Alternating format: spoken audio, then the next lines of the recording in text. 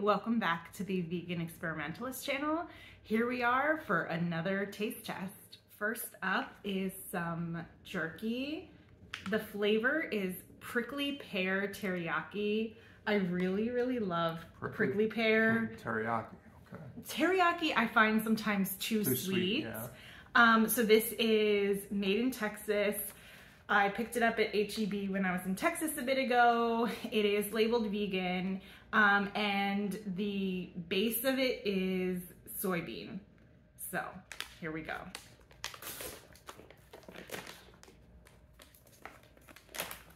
Oh.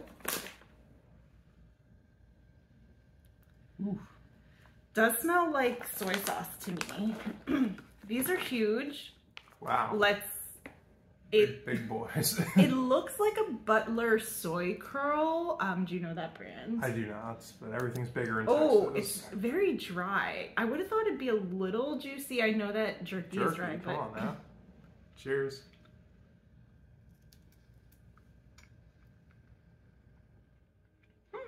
Okay.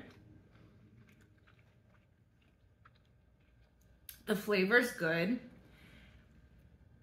The dryness of the inside, I know that jerky is supposed to be dry, but I feel like I've had better texture than this. It's maybe too thick.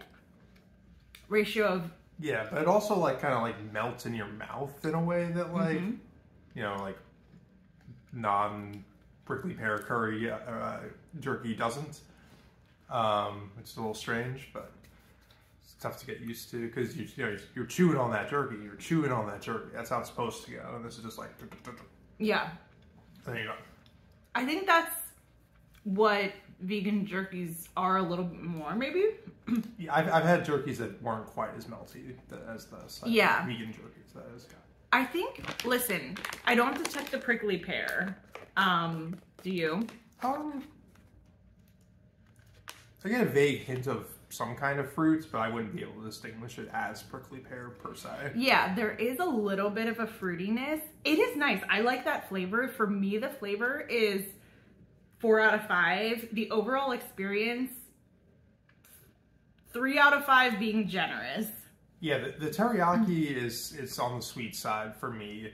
I'd almost rather it be soy sauce in some sense, because then you get the kind of saltiness that I associate with jerky. I mean, I'm sure it's already salty anyway. Don't read those three. the nutrition facts. The second ingredient is tamari. Okay. Then apple cider vinegar, olive oil, prickly pear syrup, garlic powder, and ginger powder. I also like my jerky to be kind of very heavily spiced, and this one I would say is not heavily spiced at all. And that plus the kind of melt in your mouth effect, it's not really my thing. I'm gonna give it a 2 out of 5. Okay. I wouldn't buy it again, but I'm gonna finish the bag for sure. Next up is a chocolate. I got it, I've never seen this brand before, YummyComb, and they had vegan and non-vegan Belgian chocolates filled with honeycomb, and I picked this up from Goddess and the Grocer in Chicago. So it says... So what's the honeycomb material here then?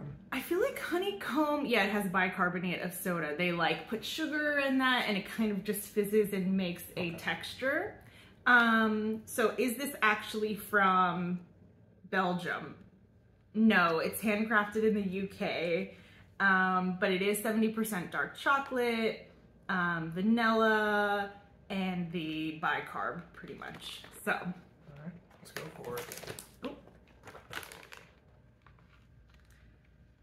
Yeah, smells like chocolate to me. But it smells like dark orange. Yeah, a little bit. When chocolate is flavored orange, it has a very specific scent. It reminds me of those non-vegan oranges you'd crack around Christmas time. All right, let's dig in. All right, I'm taking a small piece for myself.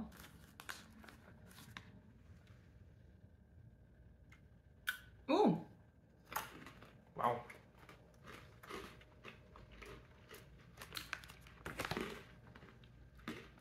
Mine broke apart. I wanted to show the interior, which kind of looks like a Butterfinger, but instead of flaky, it's just totally airy.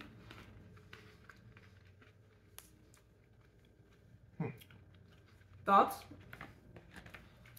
I mean, Butterfinger is interesting because it does kind of have that like crunch to it, and the hardened sugar kind of sticks to your teeth a little bit. Not quite as bad as Butterfinger, but a little bit in that same way.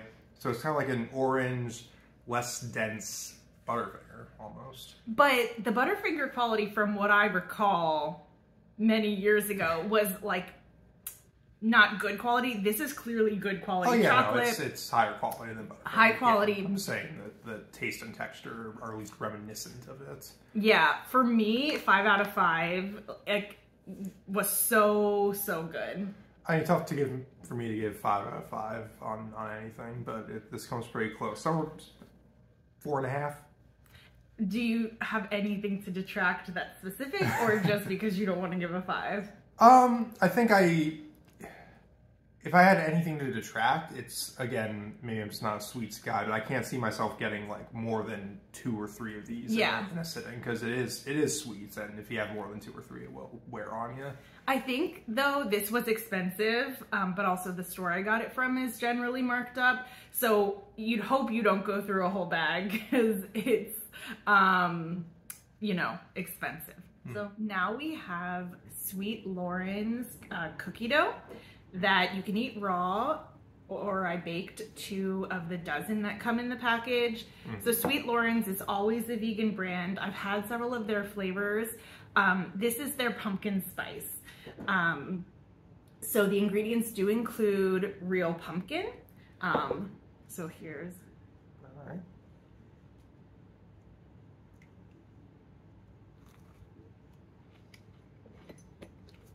The moment it came towards my face, there was that whiff of classic pumpkin. Very classic. Classic pumpkin. That is so nice. It does have the grit of a gluten-free, but it does taste, I baked it in the air fryer, 8 minutes on 330. They're definitely on the chewier side, which I like, kind of a little bit raw in the center. So I had to let them cool for a long time for them to even be somewhat solid to pick up. So what are your thoughts? Yeah, I mean, I like my cookies a little harder, but that's not really anything to do with the dough itself.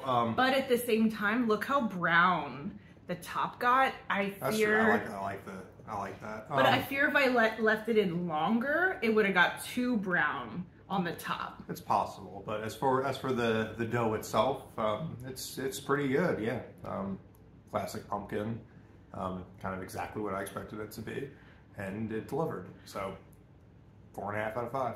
For me, I always think of creative ways to use things, but would probably never do it. I imagine this crumbled on like a vanilla vegan ice cream to be very good, because you must love pumpkin spice for this one. This isn't just a little bit of it. I think it's... For some reason, I can imagine this going well with like a whipped cream as well. You can just dip it in the whipped cream and go... Yeah. It's decadent treats. Yeah, because honestly, it's almost like the pie crust combined with a pie filling. It's almost giving that a little bit. That's probably why I'm thinking of that. Yeah. Pumpkin pie, yeah. Yeah, I would say for me also 4.5 out of 5. Up next is Poshi brand. Sort of a Mediterranean 3-bean vinaigrette salad. This was purchased from Whole Foods in the non-refrigerated section, but I put it in the refrigerator because I think we would enjoy it like that. Yeah. The ingredients are red kidney beans, green beans, chickpeas, copia pepper, salt, cane vinegar, citric acid, chloride, and lactic acid. This was labeled vegan on the top. I cut it off, and it is a product of Peru. So let's try it.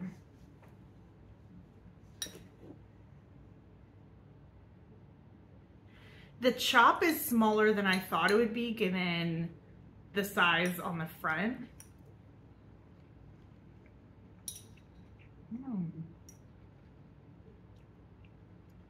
Wow.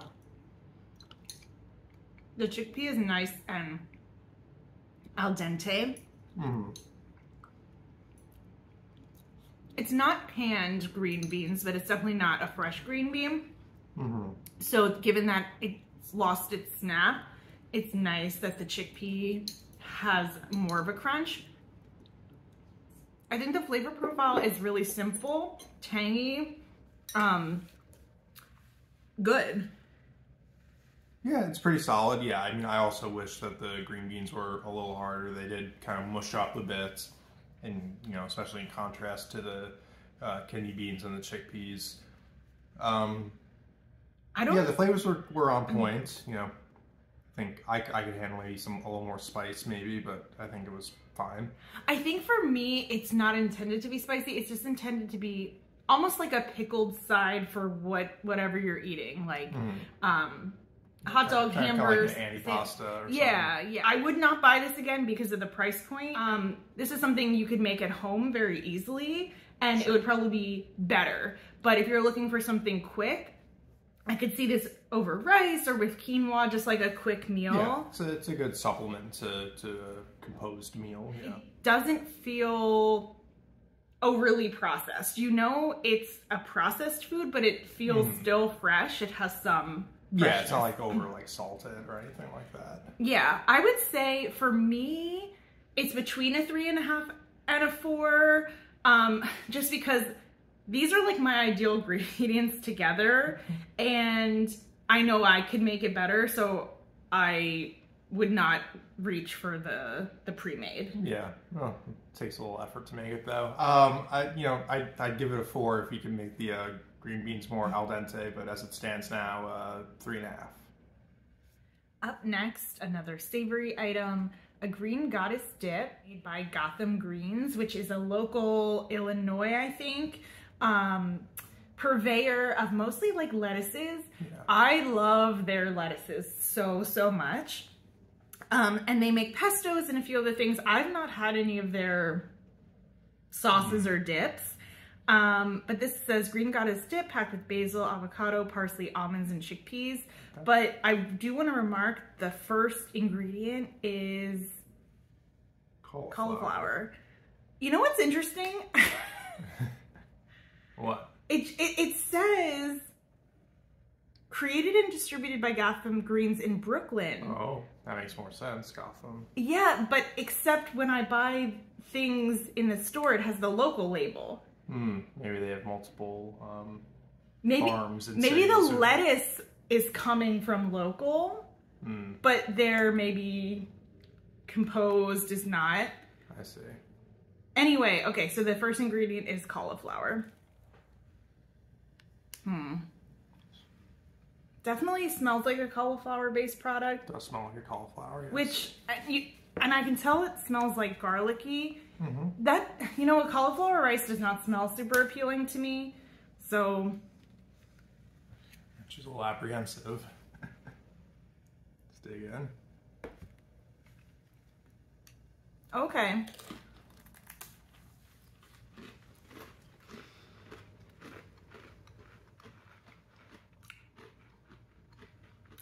Really hit with basil.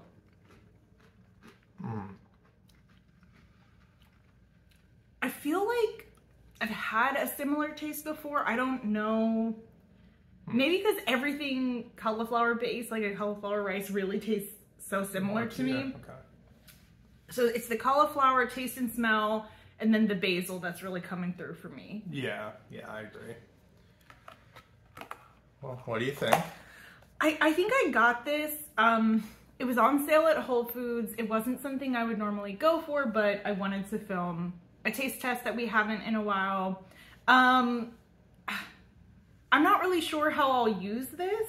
We're dipping it in a cracker, but I do feel like it needs to be somehow a little dollop on a salad. Sure. Yeah. And you think it could be like an artichoke dip kind of replacement for chips or whatever? It could, although I wouldn't eat that. Yeah, I mean, my score is going to be kind of low because I'm not like a big thick dip guy in general. But I mean, I guess this is, you know, fine as far as thick dips go. It is very, like, heavy on the basil. I'm not like the biggest fan of basil, so if you don't like basil, you're not gonna like this. And by the way, they do have a pesto, so I'm surprised at how basil-y this green goddess is. Yeah, I'd give this like a 2.5. Yeah, for me, it's between a 2.5 and a 3. I can tell it's good quality. I can tell some people will really love it, but for my personal taste and thinking about use cases, it's limited for me. So for that reason, I probably wouldn't repurchase, but I do think people could really enjoy it. Right. So I think we had a good taste test. It was definitely a smattering of things. Some sweet, some savory.